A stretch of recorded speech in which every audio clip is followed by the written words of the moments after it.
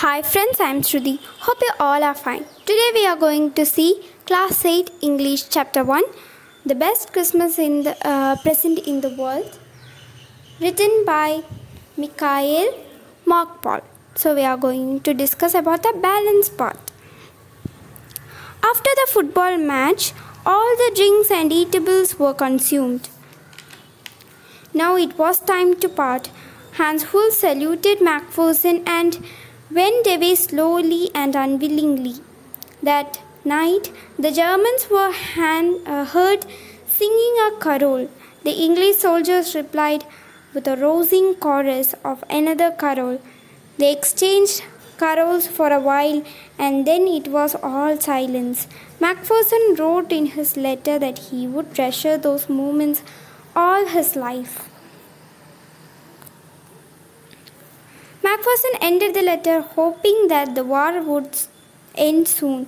Both armies longed for peace and he was sure they would be together again.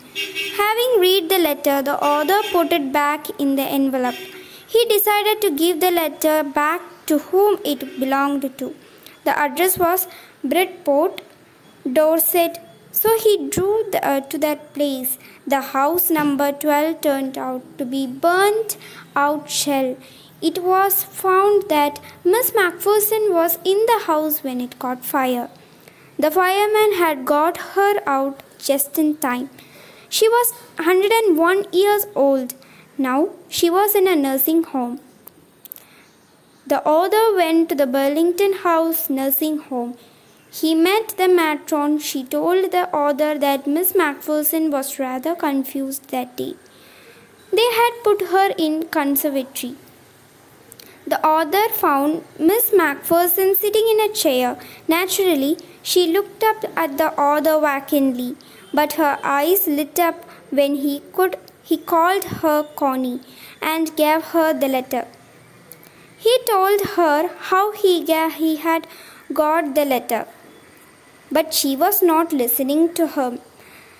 She reached out and took his hand. Her eyes were filled with tears. She felt that her Jim had returned. She said that her Jim had kept his promise.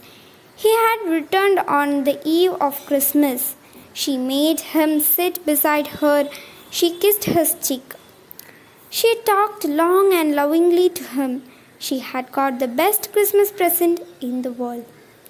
So guys, by this we came to the end of this chapter. So we can meet again in the next video. Bye bye.